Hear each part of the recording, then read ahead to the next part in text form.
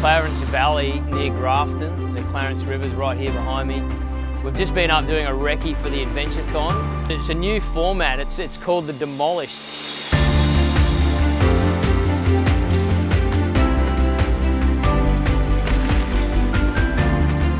Three stages over 2 days. We're demolishing and then reconstructing the results at the end to see who the fastest athlete is.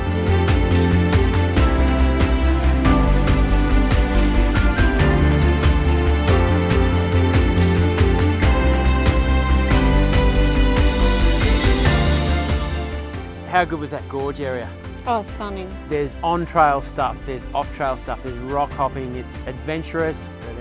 And the waterfall on the run is just so stunning. You just don't want to miss out on it. Love the sport but don't do enough of it.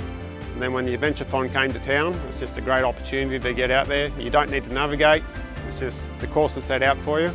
Yeah, it should be a place, if it was the first time you're ever going to try a bit of whitewater, really good event to do. Come down there, it's going to be fun, it's just very scenic and the last little bit, there's a big long deep hole coming towards the last big long rapid at Copmanhurst, so if you're fit and fast but you had a little bit of trouble at the top end of the course, there's some spot there you can put your eye on that bloke in front of you and like haul him back in.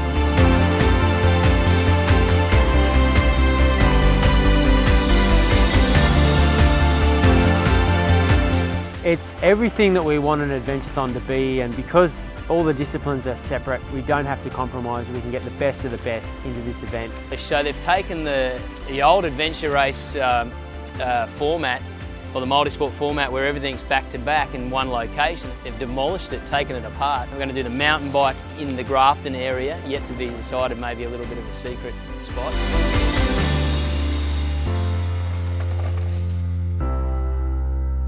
Up to the gorge and do this amazing run, and then going to move back and do this downriver paddle.